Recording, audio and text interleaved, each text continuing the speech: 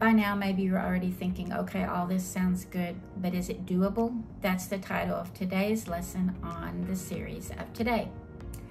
Deuteronomy 30, we're still in that book, 19 chapters down from where we were last time, and God's still talking about today, so it must be important.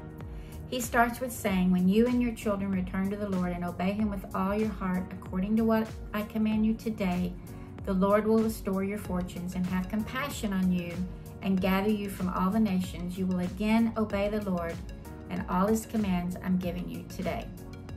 I'm blown away by how many times the word today appears in this book. The importance of leaning in, hearing his words, his commands today.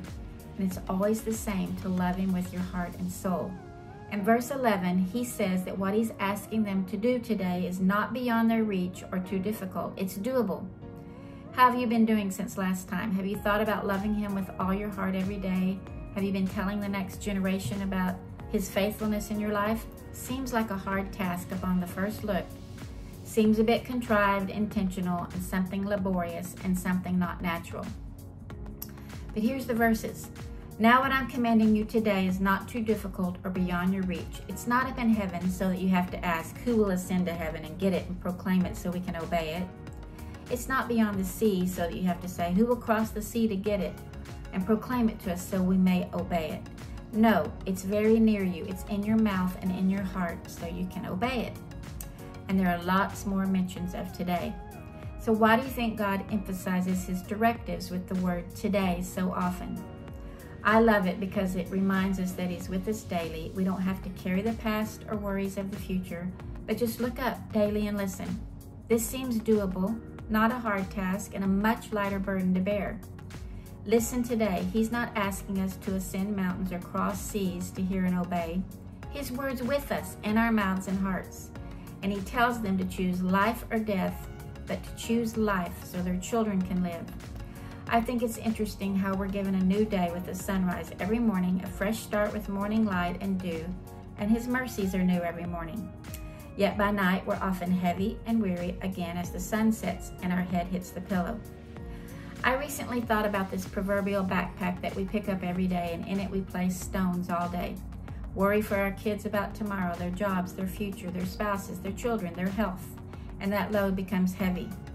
We're also torn away by loving other things, entertaining untrue thoughts about God's love, until questions are also stones that we pile up on top of worries. And by nighttime, this backpack is unbearably heavy and we can barely walk. Then perhaps we recall a song or a verse about laying back against our Father's chest and breathing. So we try it. We lay back against him, but our minds and our chest feels heavy. And then I saw this picture. All we've done is turn our backpack around and lay it on our chest as we lay back against his chest. Well, we didn't unload the stones or empty the backpack. We just kept it and laid it on our chest, and no wonder we feel heavy. Today's over, but the load is heavy that we carry. And imagine this pack if we never empty it or lay it down day after day.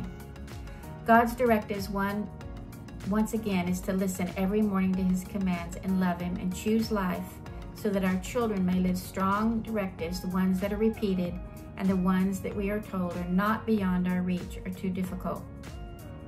But if we gather stones and never lay them down and we lay against him, we're still feeling heavy. Psalm 95 summarizes this way of living, that it's not easy, it's doable today. It's a call to sing for joy and shout to our rock, to come to him with thankful hearts and sing praise. Why? Because he's a great God and King, and everything on earth belongs to him. Then the writer recalls how the sea belongs to him and the dry land, perhaps recalling the sea that was crossed and how they exited on dry land. And he calls others to worship and kneel. Why? Because God is good and we are his people, the flock under his care. Today, hear his voice and don't harden your heart. Living today in his directives calls for a response of singing and shouting and thankfulness as the day begins. It includes remembering his provision and his deeds from yesterday. That's how yesterday plays in today. Not woes, failures, and shortcomings, but recognition of God's hand in leading us through hard times to dry land. And then there's the call to come to those around us and call them in this relationship with the God that we call our rock, because everything is his. Now that just seems natural. Just wake up today and give thanks and turn your heart toward Him with an empty backpack that you've dumped out the night before. And instead of gathering heavy stones, we recall the goodness of God and call those around to worship with us.